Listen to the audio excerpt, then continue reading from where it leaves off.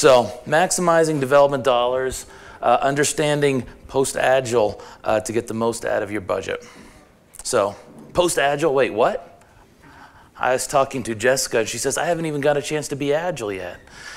And I kind of think of agile as, in fact, I use the same word upstairs. It's like Smurf. It almost means whatever you want it to mean.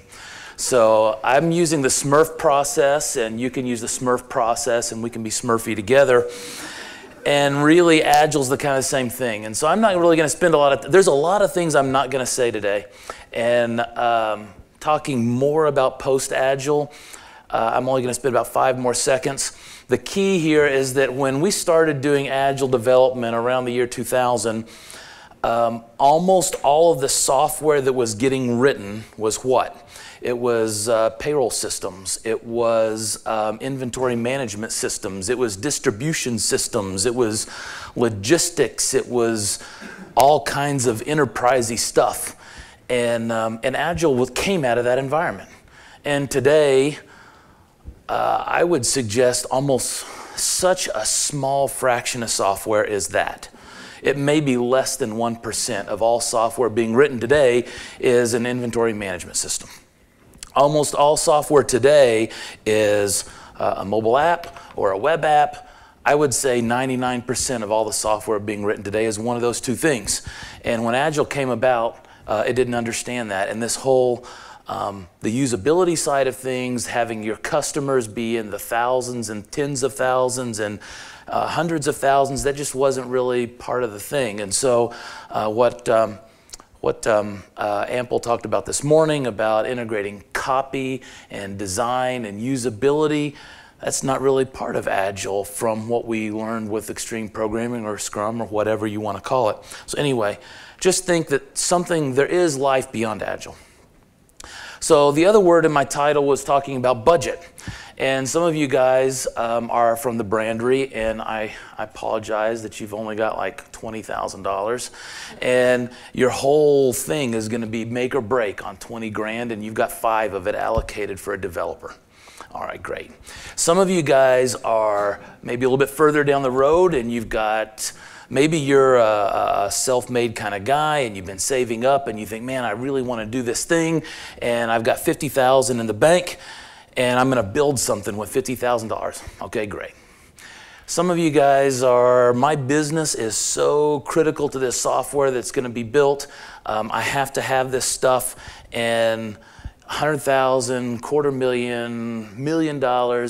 Maybe you want to create the new, I don't know what kind of app that you're going to make, and you're willing to drop $250,000 in it. All right, what we're talking about is budget. And everybody has a number in mind, and it's not unlimited. And so as the team who's to deliver, we have to understand that there's not unlimited funds. Whether it's 5 or 50 or 500, there's not unlimited money there. So what do we do with it? So who am I? Why am I here? It took me, how long? Was it 6 months? Did it take me 6 months to come up with this title? Here's the scenario. It's summertime, it's hot, and you're going down to Tennessee and you're going to go whitewater rafting. And everybody loves to do this in the summertime, and you go with your family and you get that picture and you're going over the edge and you're scared and somebody in the back is bounced up. But what do you do when you go whitewater rafting? Unless you're really serious about whitewater rafting, you hire a guide. And you don't hire a guide to take the boat down the river for you. You don't say, hey, I need this boat from here to there. I'm going to set you the specifications of what time I want it there, and I'm going to describe maybe, what I want you to bring with you, and I'll meet you down there, right? When you go whitewater rafting, the whole point is to get in the raft. And so the way that I look at the way we do development at Gaslight is I want everybody in the raft. I want our developers in the raft, I want our designers in the raft, I want our copywriters in the raft, I want our customer in the raft. Everybody's in the raft going down the river.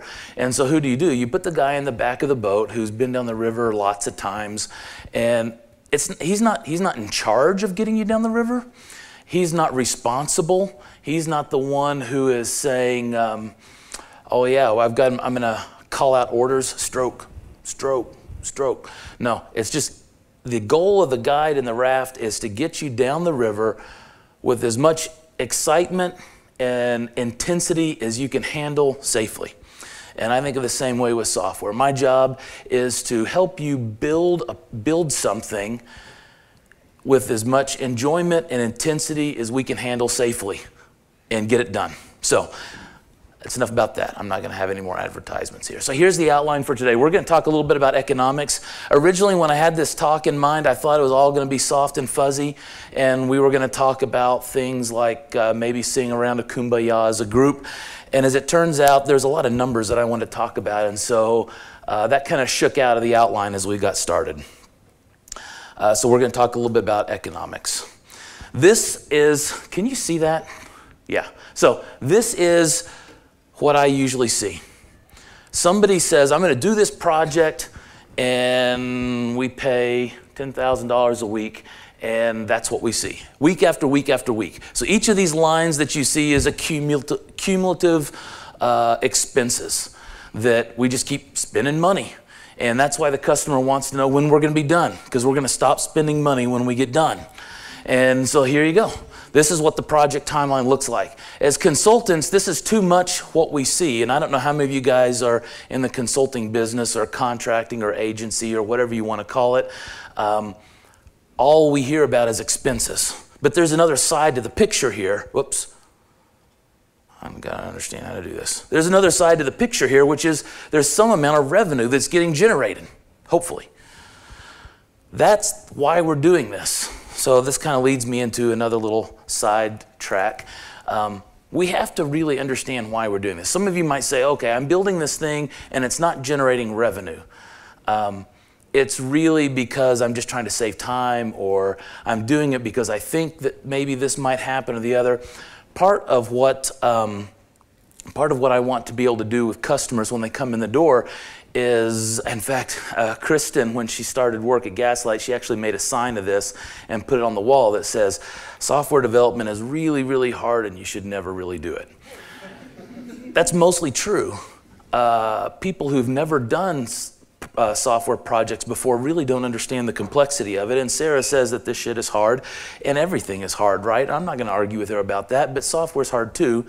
And if you can get away with taking advantage of Twitter, you should just take advantage of Twitter. You don't need to make your own personal blogging, micro-blogging site. You have to say, why are we going to make a personal micro-blogging site when Twitter already exists? And somewhere along the line, if it's an internal project or external project, everything that you say, okay, I'm going to do this, why? Well, because of this. Well, why? Well, because if I'm able to export CSVs via email, then my customers will be able to, I don't know why. Ultimately, you ask the question why enough times, and the answer should be, it makes me more money, it saves me money, or it keeps me from losing money.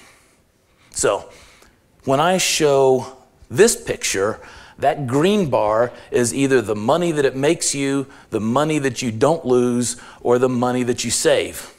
There has to be something coming from the project that does one of those three things, or please don't get into the software business. When I was early, and Chris talked about when he was a little hungrier, I took on a lot of projects I probably shouldn't have taken on because I really needed the cash. At the end of the project, we always hated each other, and I wouldn't take their calls anymore, and they weren't paying, and it was just like, oh, why did we hate each other? We hate each other because we didn't really understand what we were doing. So here's this 5 whys. So this allows us to create this line here. And the first time I saw this, it really blew my mind, and I'm sad to say how much that this graph blew my mind. Because usually, like I said, all I see is the red part. The green part's really fascinating. When you add the two together, something magical happens. You can see, can you even see? You can't even see that, man. If only a designer had taken a look at this. Somewhere around week 11, the project becomes sustaining. What does that mean, sustaining? That means that the revenue that the project is generating equals how much you're paying for each week. This week we generated $10,000 in revenue and we paid this $10,000 in revenue. The project is not profitable, but it is sustaining, which means that you can keep doing that for a long time and not have to invest any more money. So at this project, if it's $10,000 a week and it takes 11 weeks to become sustaining, this is a math question, how much capital investment did this project need? Even though you can see these numbers way down here at the end are getting pretty darn close to $300,000, you don't need $300,000. So when the client comes and says how much to build this, and you say $300,000 and they have a heart attack, that's not how much money they need. It turns out at $10,000 a week, if it takes 11 weeks, it's only $110,000. So you can get to a point where your projects are sustainable much sooner than how much it costs to do the whole project. So what's the other big piece of this? Well, there is a break-even point. It's out there at week 21. That this, out at week 21 is where the amount of revenue generated completely offsets all of the money put into the project. That's a magical time. There should be champagne being drank then. There should be bells being rung, gongs being hammered. That should be our goal, right? Not maybe even to make profit, heaven forbid. But just to stop the bleeding of cash, at this point, everybody should be happy. That's a win. So what can we do to maximize this? When I talk about maximizing your developer dollars, what I'm talking about is how many dollars do you have to put into the project to get the most out of it? So one of the things that we can do, this is subtle, I don't know if you can see this, I'm going to go back and forth here, back and forth, back and forth. Can you see what's happening there? Nope, I'm ahead now. There. Right here, you can hardly even see the green until around week 5 or 6. In this one, we start seeing green right away. What did we do? How did we start seeing green right away instead of in week 5 or 6? Well, the answer is we chose what features to release carefully so that they were the ones that were the most valuable, that generated the most revenue. And the sooner you start generating revenue, the sooner you get to this sustaining point now here in week 6 and break even in week 11 versus being in week 11 and week 21. So this, it seems really basic kind of stuff, and I'm really embarrassed I didn't realize this until really sadly recently. But this is pretty obvious. If you release valuable features sooner, you can generate more revenue, which causes your project to be sustainable sooner, which allows you to do more fine-tuned experimental features because you're sustainable. This is the opposite. This is actually what we see all the time. Instead of releasing important features early, you say, I've got to have all of this stuff or we can't release. We can't go live until all of these things are done. Well, all you're doing is increasing your outlay. Your capital outlay goes significantly higher if you never release. That seems obvious, right? But you have to release your software. So here, what are the conclusions here? One of them is we have to know what features impact our revenue. This is so important. You have to understand of all these features in this RFP that was released, which ones drive revenue and which ones are just there. The ones that drive revenue, do those first. The other piece of it that's really important is to ship as early as you can. You can't generate revenue till you ship your software. So between knowing what features are driving revenue and then releasing so you can realize that revenue, that's going to help you get the most out of your dollars. The goal isn't, in my book, to be done. Here's all these features. I want to build this site that does this. I'm going to implement it. I'm going to be done. And then I'm going to go away and you're going to go away and we're going to all be happy in our separate lives. The goal isn't to be done. The goal is to get sustainable and then profitable. That's what our goal needs to be. And really, when software is done is when it's retired, right? When you're done with the software is when you're no longer working on it. It's no longer growing. You either get busy living or get busy dying, right? So we're going to either live with this software or we're going to die with this software, and I'd like to keep living with it. So we want to be done when we can get to the sustainable or profitable point. All right. That's economics. I'm doing great. That's halfway through my time. Velocity is a lie. This is the part where I'm going to say lots of inflammatory things. Velocity is a lie. What do I mean by that? What is velocity? Velocity is how fast can you go as a team. Well, what's that based upon? So here's the way that Agile, and the part of being post-Agile, this is what Agile says. Agile says that you have a planning meeting and you list out your features and your team sits down and they estimate those features in whatever units you want them to do it. Maybe it's hours, maybe it's days, maybe it's puppies. Literally, Mike Cohn, who is one of the Agile, in fact, he's chairman of the board of Scrum and Alliance, has a thing where you estimate features in dog sizes. This one's a toy poodle, this one's a Great Dane, this one's a Rottweiler, this one's a Chihuahua. But this piece of, and so you estimate all these things and you say, okay, I've got this many stories that equals 25 points, and I know that I can do 25 points in a week, and so we can get these things done. 5 stories, a couple of them are 2-pointers, a couple of them are 3-pointers, and there's one 7-pointer, and we'll get these things done in the week. It'll be great. We're going to commit to it. And then at the end of the week, what happens? They're not done.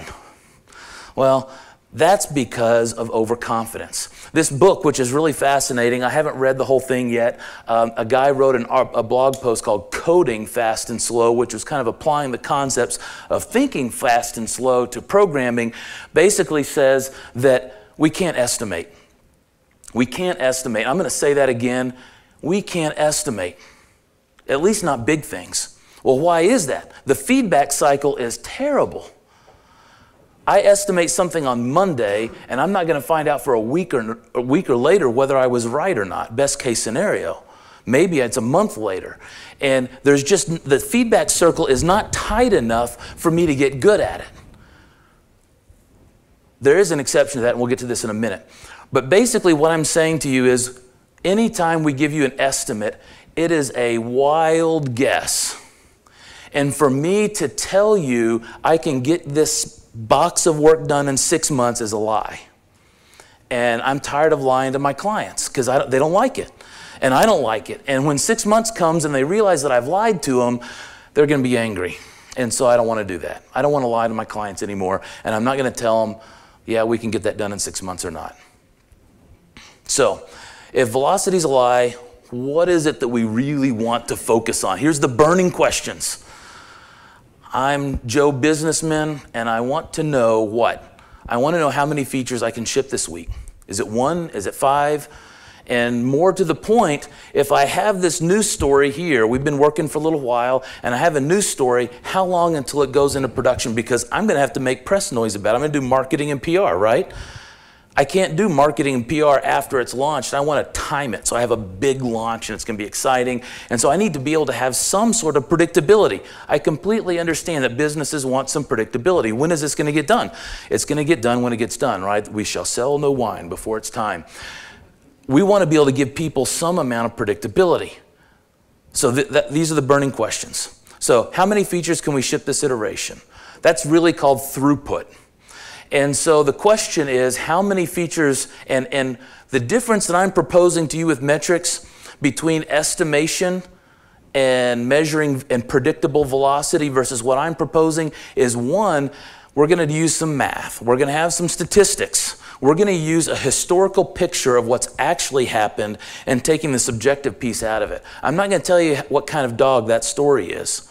All I'm going to do is going to say we got a story done. And I don't care whether it's a big story, it's a little story, whether it's a tiny story, whether, well, I do care if it's a behemoth. But what I'm trying to say is I want to get out of the estimation business and just do work and then measure. How many stories do we get done and how many days have we worked on the project? So if we have a project that we've been doing for 3 weeks, that's 21 days, or except those are business days, right? So we'll call it 15 business days. And if we get, let's say that we get 15 stories done, our throughput is 1 per day. On average, 1 per day, we get a story done. So that's a number that you can work with. On average, over the life of this project, we do a story a day. Business people can relate to that. If I tell you, that's a 3, that's a 3-pointer, or that's a Great Dane, or whatever, you've been lied to so many times. So many times. And so somebody says, oh yeah, I can get that done in 2 weeks. And then their manager goes and says, well, he said 2 weeks, but I know we have to put a fudge factor in there of 2 times, so we'll call it 4 weeks. And then his manager says, well, every time he tells me 4 weeks, he really means 6 weeks. And so it just keeps escalating. When do you stop adding the fudge factor? Well, let's just avoid that whole thing, and let's go with something measurable. Historically, this is how many stories we get done, 1 a day. That's throughput. Lead time. Yeah, I am not a designer, and that's why these circles were done with Sketch, and they're not quite all the way filled in, because I had to use the marker thing on it. Those 3 solid stories represent what's in progress, and this new story is the white one there. Guy comes and says, hey, I got a great idea, let's do this. Okay, when's it going to go to production? Well, we know we can do a story a day. That's what our throughput tells us.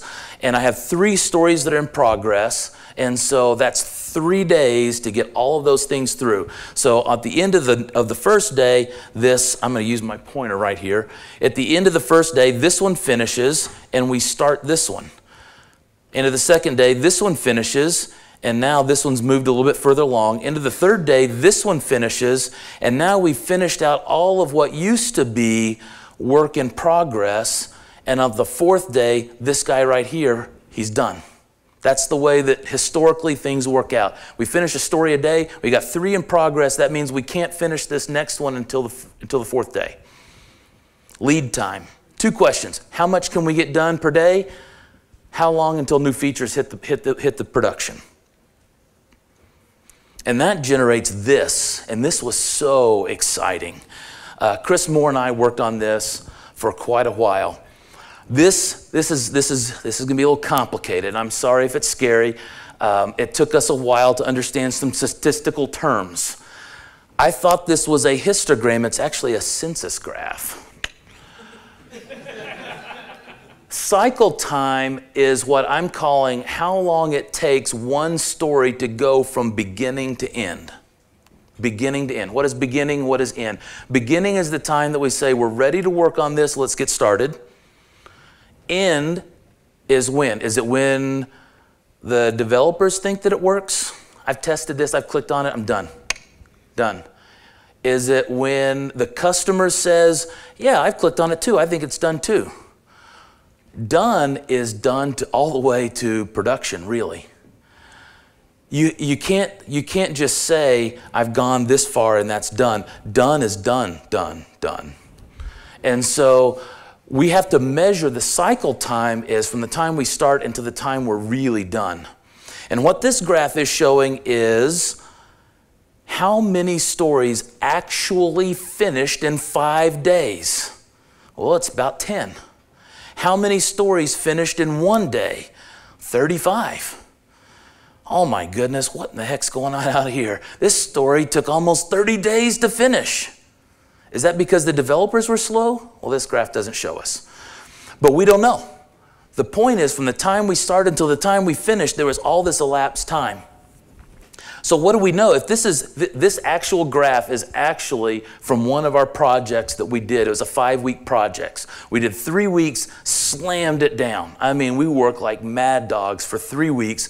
They went away, they came back, we added another weekend. They went away, they come back, they added a 5th weekend. 5 weeks, this is what the actual numbers are. How long did it take us to finish a story? Bam, right there. They come to us with this amount of historical data and they say, when are you going to finish this story? Well, our throughput says we finish about a story a day. Our lead time says that, well, our lead time on this project was completely screwed up. We took all the projects and we put them in the backlog and said, we're ready to do this work. And then they went away and they spent a bunch of time with their branding agent, and it was 20 days before they came back and we actually started work. So that 3 weeks of intensive work was after 20 days of waiting. So our lead time on this project was 25 days. But what you can see from this graph is that I have a 50% likelihood of completing a story in under 6 days. That's from the time we start till the time we go to production. And so they can say a 50% chance. I got a 50% chance of getting this story done this week. 50% chance. Those may or may not be great odds. What if I can increase my odds to 85% chance? Well, historically, I've got an 85% chance or an 80% chance of finishing the story in 3 weeks.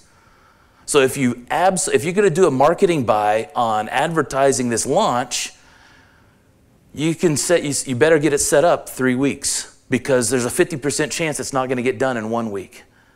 And that's risk, right? We have to live with risk every day. Business people are good at evaluating risk. How risk tolerant am I as the business owner? Am I willing to drop down money for a media buy knowing that it may not happen this week? Maybe, maybe not. Maybe I should make the media buy for 3 weeks based on what my own risk tolerance is. This graph is fantastic. And you show this to business owners, and I'm not lying to them here. There's no lies here. Well, except, lies, damn lies, and statistics. These are statistics, so maybe they are. But this is historical data that says exactly what we've gotten done in the past. How do I go to my next one? All right, so we've talked about project economics. I'm like 3:35. I'm doing fine. We talked about project economics. We talked about metrics. We have to know in the project economics, we want to know where we get sustainable and where we get break even and go profitable. That's the whole picture of pluses and minus. We talked about metrics and how estimating is a lie, and so is velocity, which is based on that. And we want to look at throughput and cycle time and lead time. Let's talk about how we get delays in software projects. This is also the part of the presentation that I call the folks' wisdom part. I don't have anything to back all this stuff up. I'm just going to tell you things that I think are true. Here's the TLDR of the whole thing. If you don't take anything away, and I think that Ample said a lot of this morning already, nothing predicts the success of a project better than how often and how well you communicate with your client. We go to the WebTech Drink Up every month. One of the local agencies had some guys. They were kind of young, and they didn't have anybody really helping them out. They got a project. Their client came in and said, this is what I want. And bless their hearts, they did great work over a course of 3 months while their client was in Europe. The client came back. Nothing was the same. Everything that client wanted was almost 100% different. And this guy was at the Drink Up, drinking his beer and complaining, clients, they changed their mind. Well, my question is, why did you not talk to him for 3 months? That he didn't change his mind at 2 months and 29 days, right? He changed his mind somewhere along the way, and you should have known that. So how often is too often to talk to your client? And that was his question to me. Well, I don't want to talk to him every day. Well, yeah, you do. Maybe twice a day. It depends on where you are in the project. You might want to talk to him 3 times a day. Is that crazy? Maybe, but it's just crazy enough to work. So here's the other thing. You got to get your team on board. And when you're starting this project off, the source of the delay is this. Developers are a cantankerous lot. And they may or may not be excited about working on your project. And if they're not, you can actually measure how excited they are about their project based on how many pictures of cats show up in their chat room, right? If they're not excited about the project, they're going to be browsing Reddit. If they're not excited about the project, they're going to call in, well, I'm not coming in today. If they're not excited about the project, they're not going to give you their best effort. They're going to be like, I got to get this feature done, and they're going to put it off to the last minute. Meanwhile, they're playing with Node and Arduinos, You got to get them on board with the project. And this comes back to, did I put a slide in this? I didn't. This comes back to the why. You've got to sell them on what you're doing and why it's important. When your project matters and they understand that, there's passion there, and they're going to get amazing things done in crazy amounts of time. And I've seen it time and time and time again. If you get people who are fired up about something, they're going to crank out amazing results. So one of the sources of delays is not enough communication. Another one is that you got to get your team on board and really get them passionate about what you're doing. This is not real. I actually tried to find a project. This is from Pivotal Tracker. How many of you guys use Pivotal Tracker? Stories have states. You have things that are like down at the bottom. They're waiting, the start button's waiting there. They're unstarted. And you click the start button and then it turns into that one that's at the bottom it's started, it's waiting to be finished. And then you click the finish button and it turns into an orange deliver button, which means, hey, I think I'm done with this. I'm waiting to deliver it. And then once it's delivered to the testing environment, it's waiting for this accept reject. And I love this accept reject because it's making it very clear whether this works or not. But here's the source of the delay. Can anybody maybe guess what the source of the delay is on this particular setup? This looks like we've been kicking butt, right? This looks like we're totally rocking it out. We're delivering lots of stuff. Deliver, deliver, deliver, deliver, deliver. What's wrong with this picture? They don't know if they like it. All this stuff is 100% risk. You think you're done with it. Automate sending statements. Finished that 6 stories ago. That's what this one right there says.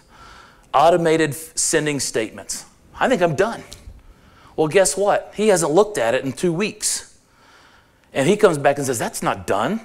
I meant you need to do it like this. Well, now what do I have to do? I have to unwind. I have to go back and readdress this thing that I had flushed from my brain. I've moved on. I'm talking about super admin client agency filters. I will say that the titles of these stories are actually legit from the client. I went back to an old project to get one that looked like this, that has a bunch of stuff waiting there. All this stuff being waiting for review is all 100% at risk. I don't know how many times, well, actually I probably do.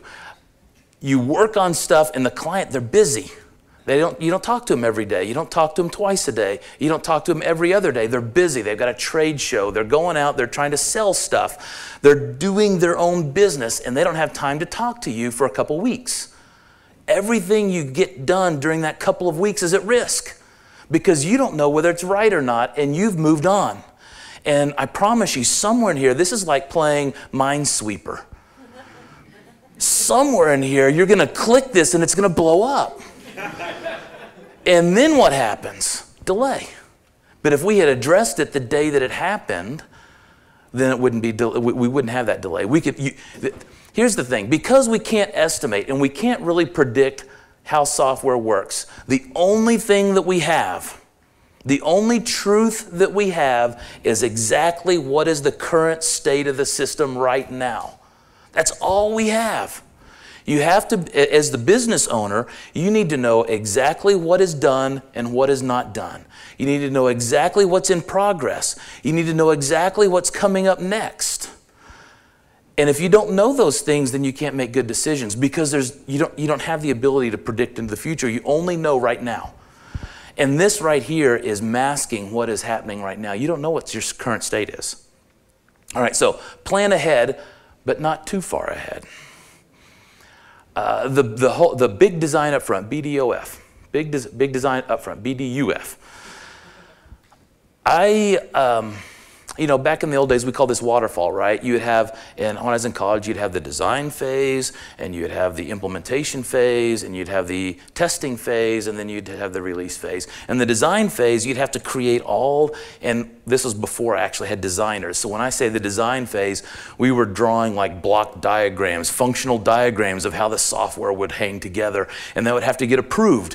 And you would design the whole system out on paper in block diagrams or UML diagrams or data flow diagrams or whatever these things are, and you would design how it was all going to work, and that had to get approved before you could start writing code.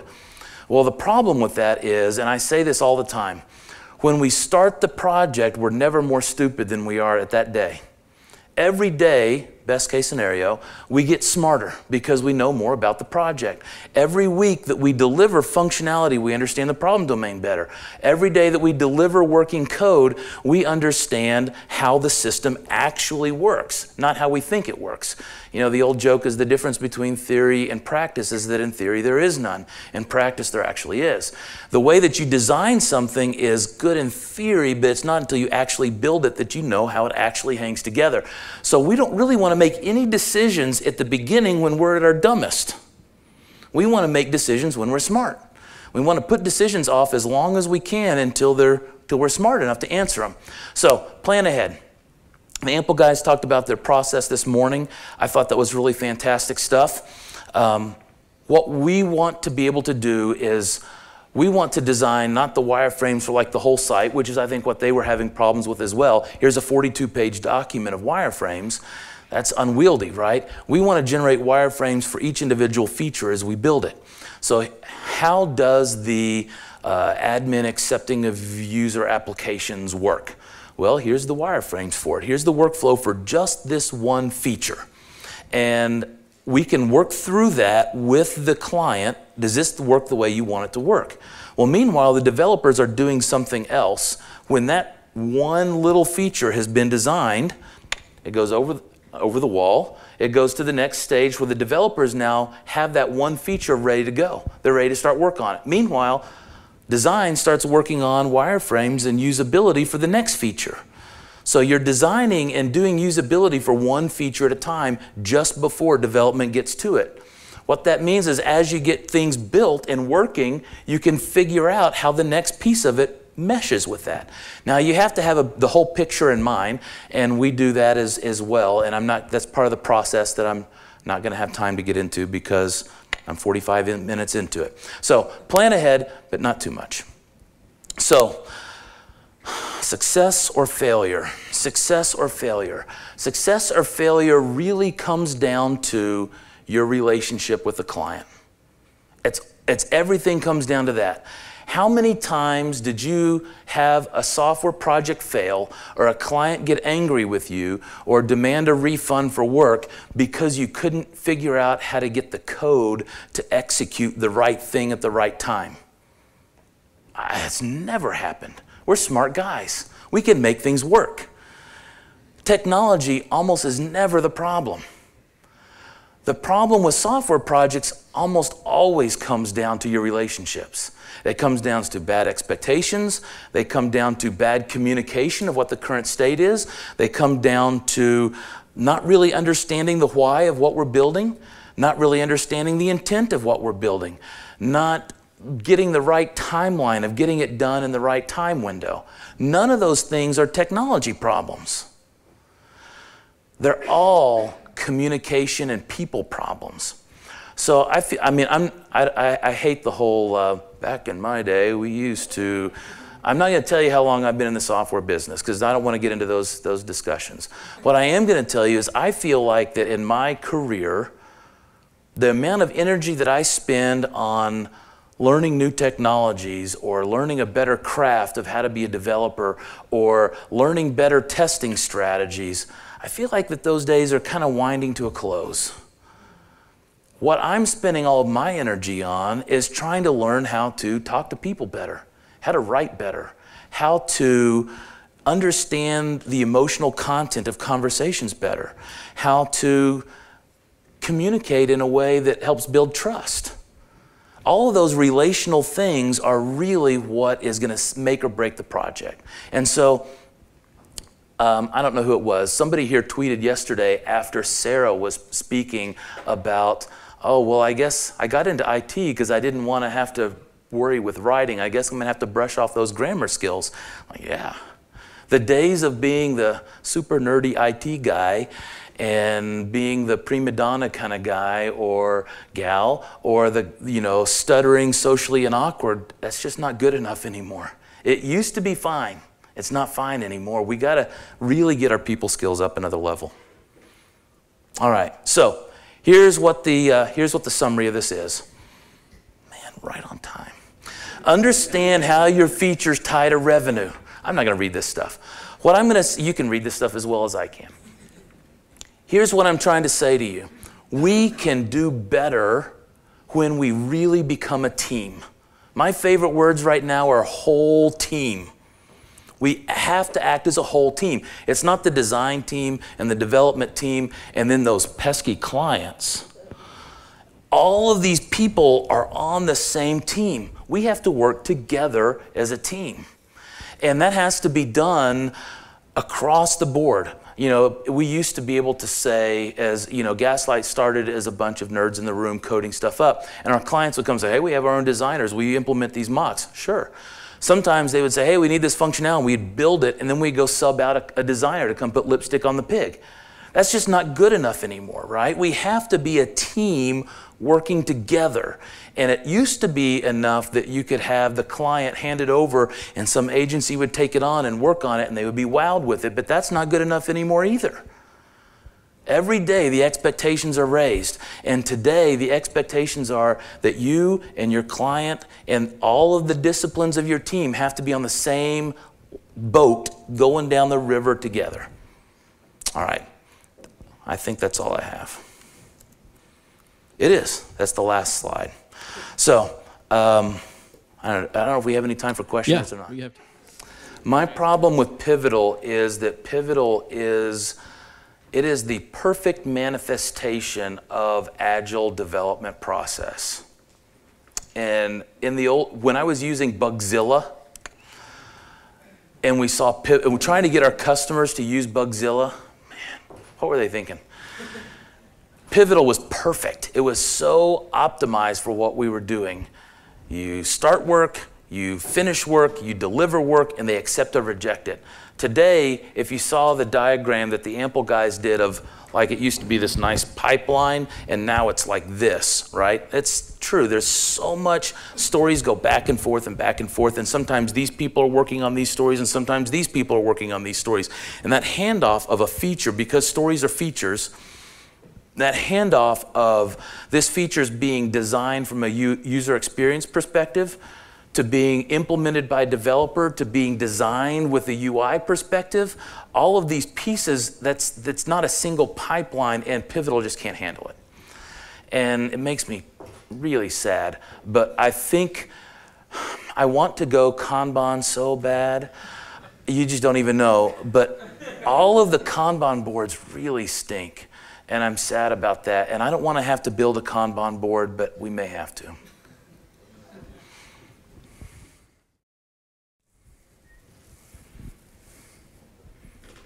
Can you talk about how you determine which features are the valuable ones?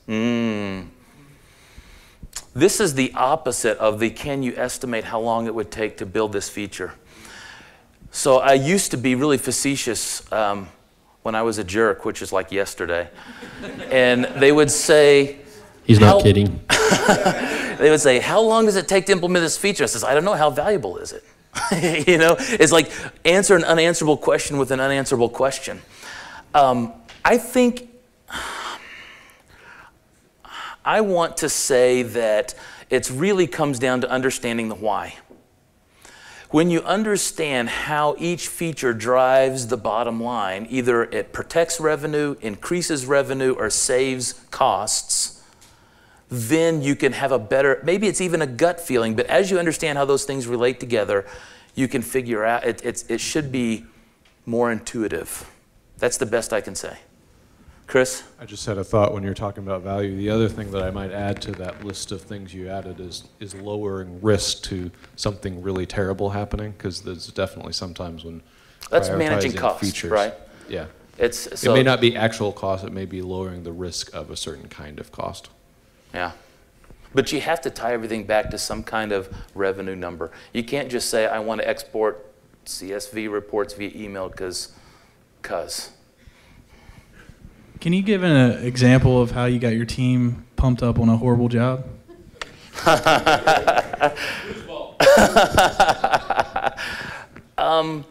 We do things that are terrible, and I keep harping on emailing CSV reports. We've been doing a lot of CSV exports lately, and it just kills me. I die inside every time we export something by CSV. My question on this exporting a CSV is, why do you need this as a CSV? Why are you going to take this data and put it into Excel? What are you going to do with it in Excel?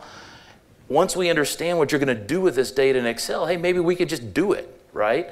If you want to see some fancy analytics, let's do some fancy analytics. Let's not put it in Excel. And then you're emailing these things. Well, anyway, that is, it's hard, and you kind of have to keep pushing. And every day that we talk to the client, why are we doing this again? What is this that we're really doing? And finally, the one client says, listen, we just got to have it. Just stop asking me. Okay, I guess that's what we're going to do. And guess what? Those features took longer to finish because we weren't excited about them. But once we get to, we're trying to partner with our clients to understand what they're trying to accomplish. What story are they telling? What's their why? What's their drive? What are they trying to do? And as the guide in the project, I don't want to build up the backlog with a bunch of things like exporting data in CSVs. I really want to understand what the big objectives are. What are we trying to accomplish here? What are the big picture items? We may have a dozen stories that are related to one big objective of analytics. And so I want to constantly be pushing on the client to say, how does this get us closer to our goal of having better analytics? Right? You have to have those larger pictures and keep pushing towards that, because we know that analytics helps save costs, it helps customers, it's innovative for the customers that they can do these kinds of analytics, whatever the story is. You have to have that bigger picture in mind, and don't get so caught up with, well, it's another week's worth of work. We got our backlog full, We want to really understand what the objectives are. So you're talking about how do you sell your development to your storage, your development team, how do you get them pumped up? So as a developer, I got to say what makes me pumped up about a story, what makes me excited and passionate about a story is the client selling me why this is awesome. How does it help you?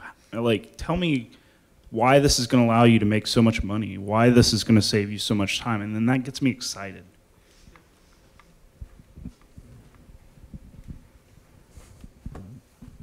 Anything else? Also add on to that, I think as developers and as all the disciplines, the one thing I think we have in common is creating something. And as building custom software, I mean, the thing that excites me is really, what are we doing that's new? Are we creating something new? Because if we're not, well, it already exists and you should just use it. But if I can get down to what's actually new about what we're doing here that doesn't already exist, a lot of times that's pretty exciting and interesting, and that can apply to a lot of different facets. All right, I think we're about out of time. Thank you, Doug.